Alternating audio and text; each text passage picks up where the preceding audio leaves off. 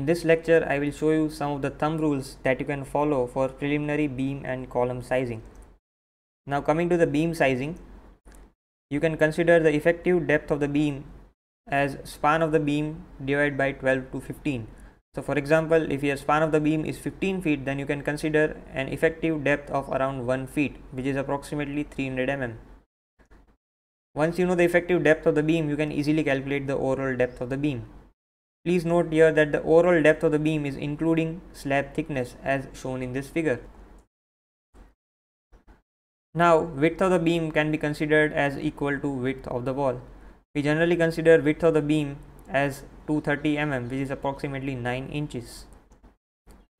You can consider size of the plinth beam as 230 mm by 300 mm or 230 mm by 375 mm for spans up to 15 feet and 230 mm by 450 mm for spans more than 15 feet. You may have noticed that the size of the plinth beams comes out to be very less as compared to the size of the beams at typical floor level. This is because the plinth beams which are supporting the plinth slab, basically the plinth slab is resting on the soil, hence we do not apply any load on this slab at the plinth level as well as the plinth beams. Hence the size of the plinth beams will be much less. Now coming to the size of the columns, if your building is up to G+2 floors and the span of the beam is around 16 feet, then you can consider 9 inch by 12 inch columns at the periphery of the plot and 9 inch by 15 inch columns at the center. Obviously the size of the column at the center will be higher because the loads will be coming from all the 4 slabs at the center. Now coming to the buildings from G+3 to G+4 floors and spans up to 16 feet, you may consider 9 inch by 15 inch columns at the periphery and 9 inch by 15 inch columns at the center. If your building is from G+5 to G+9 floors, you can consider 9 inch by 15 inch columns at the periphery for spans up to 10 feet to 12 feet and 9 inch by 18 inch columns for spans up to 16 feet and 12 inch by 18 inch columns for spans more than 16 feet. We will use these thumb rules for our live project. Now please note here that as per IS 13920-2016 code, for zones 3, 4 and 5, the minimum width of the column is equal to 300 mm or 20 times of dB, whichever is larger. So whatever the sizes that I have mentioned over here, in this the width should be replaced by the minimum value, which can be calculated from this clause. And as per IS 456-2000, we know that the maximum percentage of longitudinal reinforcement in columns should not exceed 4%. However, for an economical design, we will consider the maximum percentage of reinforcement as 2.5%. So now coming to our, as you can see, this is the corner part of this building. So at this corner we will provide a smaller size. Similarly, at this corner of the building we will provide a smaller size. So here I have assumed that the size of this column is around 300 mm by 375 mm. So what you will do is that you will type REC command in AutoCAD and you will provide size of 1 feet by 1 feet 3 inch, and simply you will move this column at all the 4 corners of the building. Now coming to this portion, as you can see, the span of this portion is around 21 feet.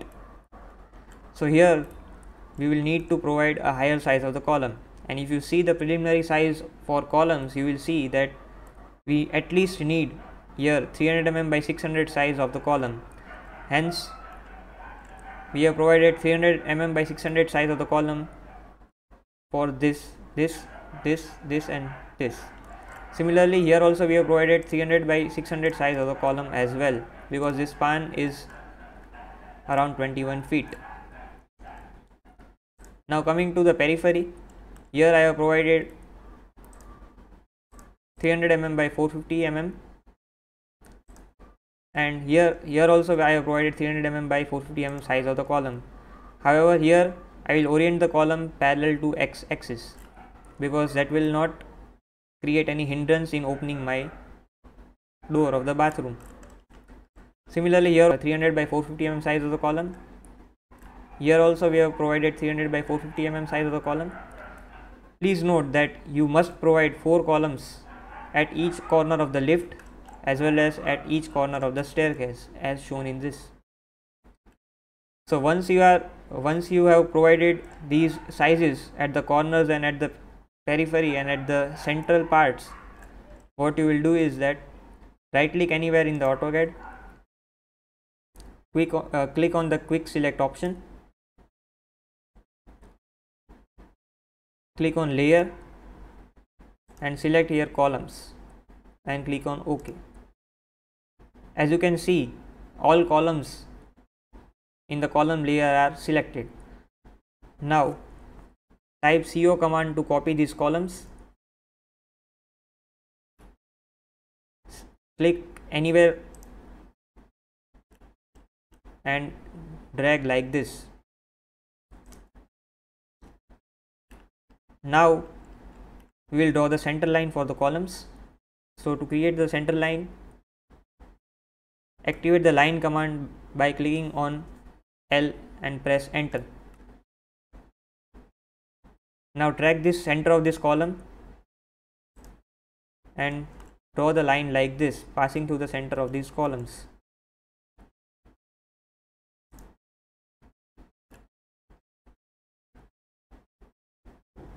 Now I will change this line to the center line.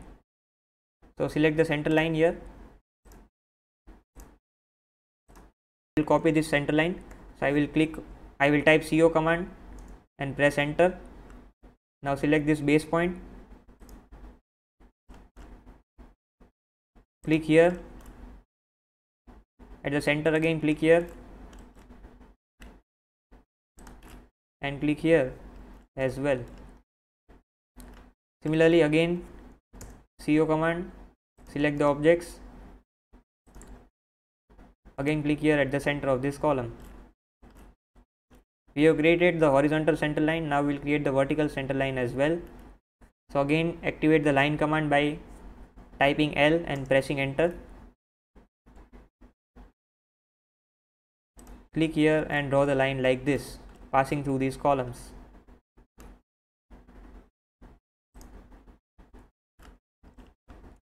Now select this line, CO command and press enter. Copy this line at the center.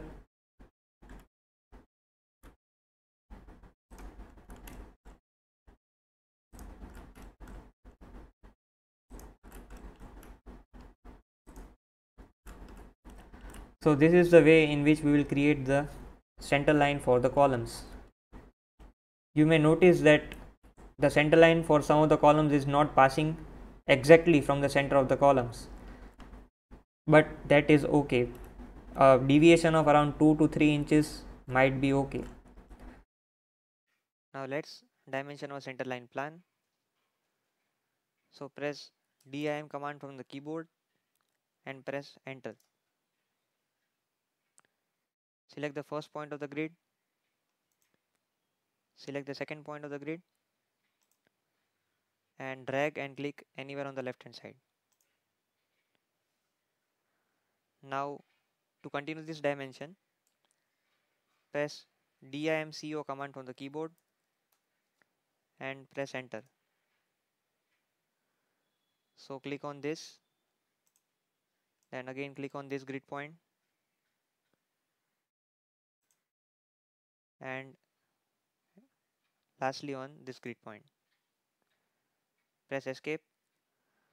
So we have dimensioned our center line on one side. Now let's dimension the center line plan on the other side as well. So again press DIM command from the keyboard, press enter, select the first grid point, select the second grid point and click anywhere on the screen. Again to continue the dimension, press DIMCO command, click on this grid point, then over here, here and lastly on this grid point. and press escape button. So this is how we will dimension our center line plan.